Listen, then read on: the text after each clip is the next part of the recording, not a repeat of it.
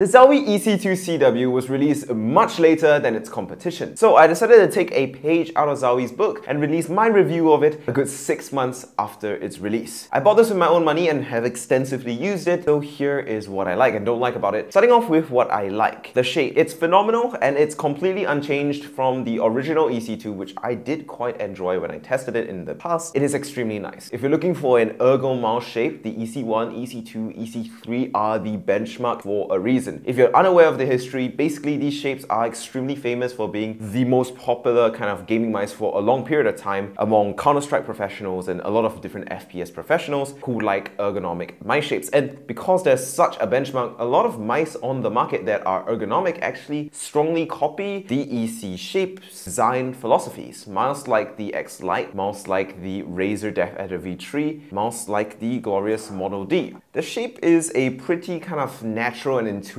ergonomic shape. There is a deep groove on the left for your thumb with the thumb buttons. There is a slight gentle slope inwards for your pinky and your forefinger on the right, and the whole mouse kind of slopes outwards like this towards the back and towards the bottom. There is gentle grooves on the clicks for your fingers, and the click position is pretty high, though I don't find this to be as uncomfortable as some other mice because the hump isn't so far back that it forces my palm and my fingers to be up. It's just kind of very natural feeling, and it just feels like how a mouse would fit under your hand if you just placed it on the table. That's a good reason why the EC shape is so beloved, and it's unchanged here, which is good news. Another thing I really like is the coating. It is very nice and extremely grippy, and it's so good you don't need to use grip tape. This was one thing I really like about the ZXTECH wireless and Zowie mice as well in general. Very good coating, super grippy. And the fact that it doesn't need grip tape is good because it means that its 75-gram weight doesn't need to be added onto with additional accessories. It is a pretty chunky and heavy mouse, but I would actually say that 75 grams is a pretty alright mouse weight. It doesn't feel particularly light, but it also doesn't feel too heavy that it's really a problem. And I think also because this mouse is designed for FPS veterans coming from the classic wired EC2, EC3, EC1s, they didn't want to make it too light so that the transition was too drastic, which is understandable. It's not something I particularly like. I wish this was like 60 grams, but it's alright. But the 75-gram weight does also mean a couple extra things that I do like about a mouse are made possible. Because it's allowed to be a little heavier, it still has support for a charging dock, just like on a Razer Viper Ultimate. More on this charging dock / enhanced receiver in a bit. And it also has the ability to basically have good build quality, because light mice tend to have a lot of creaking and flack since they make the material really thin, like that submarine. Another thing I like made possible by its weight is the battery life. It's pretty good on the EC2-CW, it can last a good week, and it's up there with my G Pro X Superlight, which I'm gonna do a revisited review very soon. I also do quite like the clicks on this mouse because they use these Huano pink dot blue shell switches, which are really nice, but I don't quite like how the mice clicks aren't separated from the top shell, which means while you can click across the whole top part of the body, there is a very crippling lack of consistency in click feel across the board. In fact, it does have a little bit of a spongy bottom out and a little bit of a loose pre-travel feel to it, which I'm not the biggest fan of. However, I'm guessing they didn't really change this too much because this is basically identical to the click feel you find on the EC1 or EC2 wired, and considering this is targeted at that audience of veterans, it makes sense that it's not too different. I would like Zowie to have a nicer, crisper click though, or at least have that as an option in a different model. Now let's talk about things that I think are like just kind of mid. The sensor. So this uses a Pixart 3370 sensor, and truth be told, it's more than enough. Any FPS professional wouldn't even be able to tell the difference, and you will be fine with it. But if you're caught up in the spec arm race and you love the placebo of having the latest and greatest, then this mouse clearly isn't for you. I think the more frustrating part about the fact that it has the older 3370 sensor is really just the fact that for the extremely high price that you pay for this mouse, it's kind of annoying that you have to deal with like last gen tech, as good as it still might be. Now, the reason that I think Zowie didn't actually put the latest generation sensor into this mouse is probably because they took a really long time to develop this enhanced receiver thing, which supposedly improve connectivity, stability, and will make sure that you don't lose any connection mid-game to your mouse. As far as I can tell, it makes zero difference. A normal USB dongle with a little USB extender from Logitech, Razer, VEC basically performs the same, and in real-world use, you genuinely will not notice the difference. There are some supposed improvements in polling rate consistency and things like that, but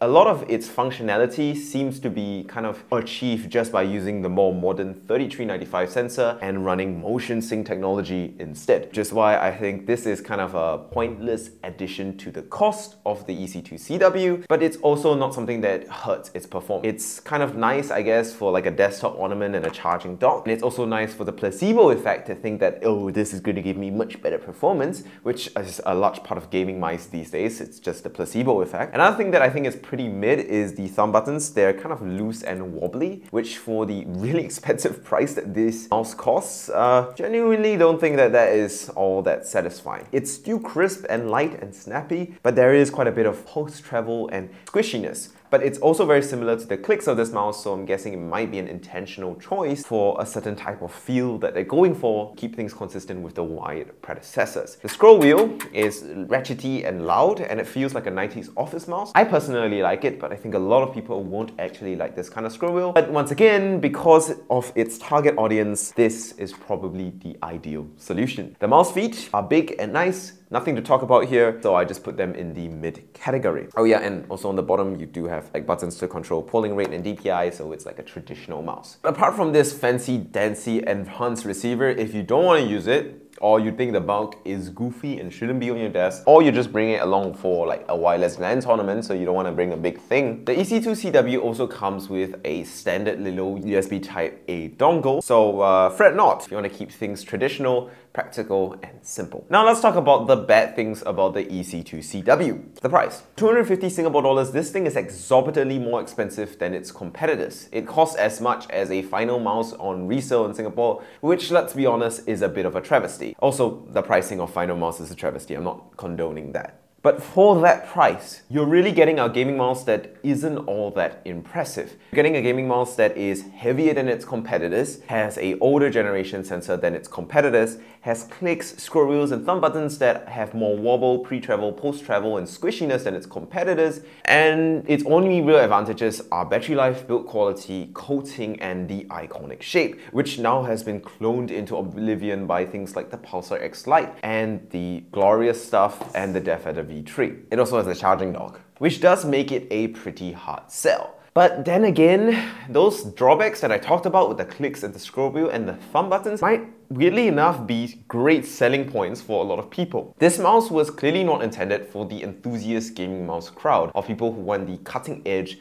crisp, ultra-fast, ultra-light systems that we have as gaming mice today. This mouse was clearly targeted at the buyer who is a veteran gamer who was used to Zowie products. It's a product for Zowie fanboys or Zowie loyalists or just people who are used to Zowie and don't want change. They want the advantages of going wireless. And as far as that is concerned, it's a pretty good product. With that, thank you guys so much for watching.